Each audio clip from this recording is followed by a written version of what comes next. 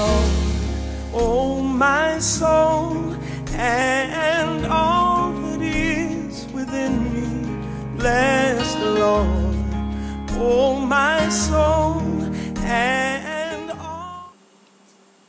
Hey, what's going on, everybody? Welcome back to the G Spot. I'm your host, Mr. G. Hey, do you guys like that song? Huh? Do you guys like that? That's by Myron Butler. Yeah, Myron Butler. I love that song. I bless the Lord, oh my soul, in all that is within me. You already know I can't sing worth nothing. That's why I don't even join the choir. I can't sing. But but now it is what it is. All right. So this is part 2 of cleaning out your closet. All right. Now, as you know, in the beginning, in the first one, I pretty much gave you some outline of what cleaning out your closet is. It's kind of like your life is the closet. That's what it is. Cleaning out the closet is cleaning out the life. It's too much clutter. You can't find God because there's too much things going on in your life. And besides, are you really seeking God? That's the real question. Are you seeking Him? See, because everybody goes through life expecting the regular. I go to church on the regular, but you know, it is what it is. But I'm not really seeking Him. I just go because I got to keep an appearance popping, or it's just a daily routine. I just go by it through routine. All right. So now, let me give you something. Let me give you this real quick. It's Matthew 7, okay? So Matthew chapter 7, verse 7. And I'm going to go to verse 8, all right? But Matthew chapter 7, verse 7 says this. Ask, and it shall be given. It shall be given you. I'm reading from the King James Version, all right? So ask, and it shall be given you. Seek, and ye shall find. Knock, and it shall be open unto you. Okay? So Matthew chapter 7, verse 8 now says this. For everyone that asketh, receiveth. And he that seeketh, findeth. And to him that knocketh, it shall be open. Now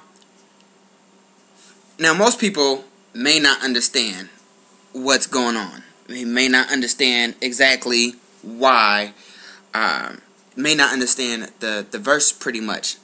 So let me break it down. You go through your everyday life, right? Not worrying about anything, just pretty much worried about yourself. You're too busy. Your agenda's full of everything, of what you have to do during the day. I mean, you may be married, you got husband and wife, or you got your kids, and you got soccer, baseball, basketball practice for your kids. I mean, you have all this stuff going on in your life, but you know, how much time do you take to spend with Jesus, you know, to spend with Jesus Christ, to spend with God? I mean, to reading His Word, by praying, studying, you know, how many people have a steady prayer life? How many people have a steady Bible study life? I mean, church is great. You go to church, that's awesome. You go to Bible study, hey, that's awesome. But what about when you're not at church? How much time do you spend with God? Do you have a separate place where you could go and spend time and talk and pray to God? You understand? Let me a little off track, but bear with me. Let's go back to the closet scenario situation. So your life is the closet. You have all these things going on in your life, but you seem to be missing something. You look for God, but God hasn't left you. God hasn't changed. See, the thing about it is, you left Him. You've changed. Come on, stick with me. See, the thing about it is God don't run away from us. We run away from Him. See, we put everything before He does. Before Him. We put everything before Him. Bottom line. We tend to do that. We're human. Things happen. we have to understand, though, you have to make time for God. We're looking for God but can't find him because we're too busy with our normal lives. See, but thing about it is see, cleaning out your closet is Matthew chapter 7 verse 7. See, seek and ye shall find. Right? So if you seeking him, clean out some of that clutter. Clean out your closet. Boom, boom. Get rid of some things.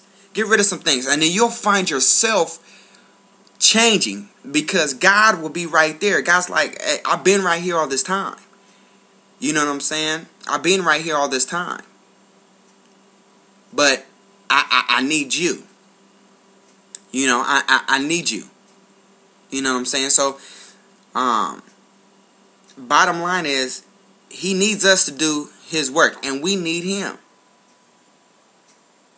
But the thing about it is God can't move in your life unless you have him in it. Come on, somebody. God cannot move in your life unless you have him in it.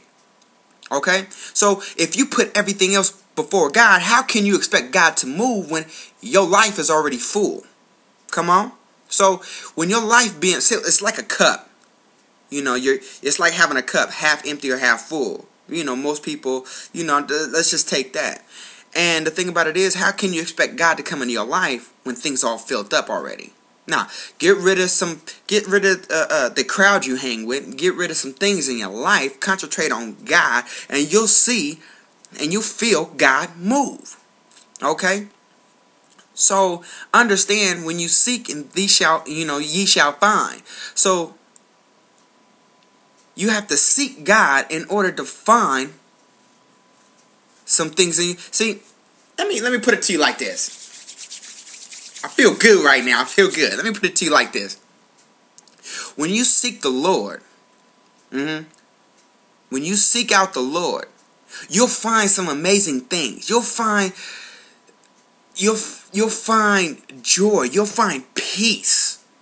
See, you'll start to find and see things in a whole new you'll start to find things in your life that you're like, man, I didn't even realize I was doing that. I didn't realize that I was putting everything before my God. You start to really, God will open your eyes to the world. He'll open your eyes to the world. And you'll see things very differently. But you'll be thinking and seeing clearly. Okay? So that is my deal. That is my verse to you. And that is cleaning out your closet. Get rid of that, dump that cup out. It may be half full, dump it out. Let God come into your life. Ask him into your life. Accept Christ as your Savior. That's all I'm saying. Accept Christ as your Savior. Believe. See, I'm gonna make another video. It's called ABC. Now, the ABC, there's an ABC. Now, most people may not know what I mean, but you'll find out on the next video. Alright? And you'll understand what I mean by accepting him into your life. Falling on your knees. Bowing down to him. Because, see, without him, you are nothing. Without God, we are nothing. We need him to survive. Bottom line. I need you. You need me.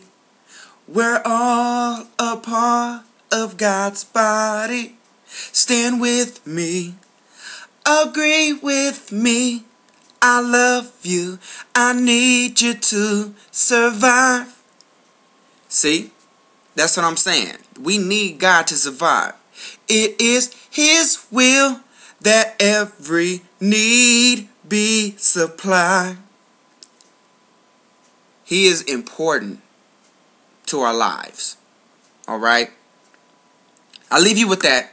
I want you guys to have a prosperous, blessed day. I got to get ready to get up out of here. I got to get ready to make things happen. I got a church tonight, Bible study tonight. Amen, amen, and amen.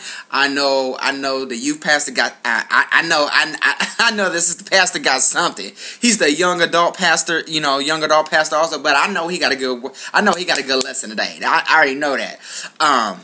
But if anybody's in Sacramento, if you're seeing this in Sacramento, look, Bible study Wednesdays, River Valley Baptist Church on Bell and Alta Art in Sacramento, California. Sunday we have Sunday school at 10 a.m. and then we have service at 11 to 12. All right. So Sunday school 10 to 11. Service from 11 to 12. All right. Hey, I love you guys. I enjoy making these videos for you. I hope everything bless you. I hope this scripture speaks to you. Like I said, I'm going to be making a new video called ABC, alright? I want everybody to have a great day. Enjoy the rest of your night. I'm going to be praying over you. And like I always say, stay up and stay real. God bless. Bless the Lord, oh my soul, and all that is within me. Bless the Lord, oh my soul,